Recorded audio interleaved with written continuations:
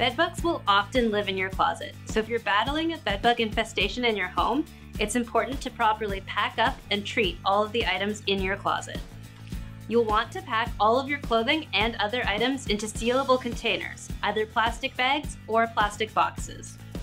If you're using plastic bags, we recommend double bagging your items to make sure there's no risk of tears allowing bedbugs to escape.